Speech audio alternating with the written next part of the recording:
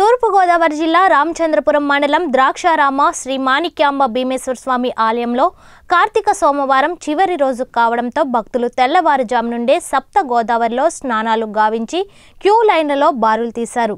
అనంతరం శ్రీ మాణిక్యాంబ భీమేశ్వర స్వామి వారిని భక్తులు దర్శించుకున్నారు. పురోహితులు పాలతో అభిషేకాలు అర్చనలు చేశారు. ఈ సందర్భంగా ఆలయ ప్రాంగణం భక్తుల శివనామ స్మరణతో మారుమ్రోగింది.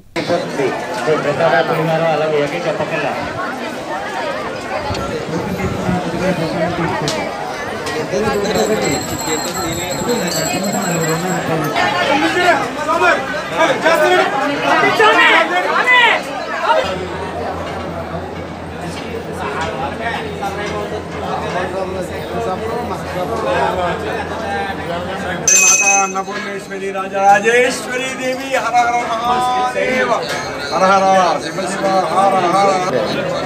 గోదావరి జిల్లా రామచంద్రపురం మండలం ద్రాక్షారం గ్రామంలో ఏం చేసిన శ్రీ భీమేశ్వర స్వామి దేవస్థానం అతి ప్రాచీనమైన శైవ క్షేత్రం. ఈ క్షేత్రాన్ని దక్షిణ కాశీగా కూడా పిలువబడుతోంది.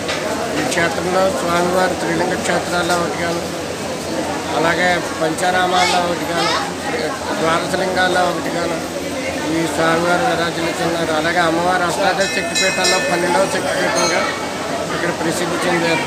కాబట్టి ఈ దేవాలయానికి ప్రతి నిత్యం అనేక వేల మంది భక్తులు వస్తారు.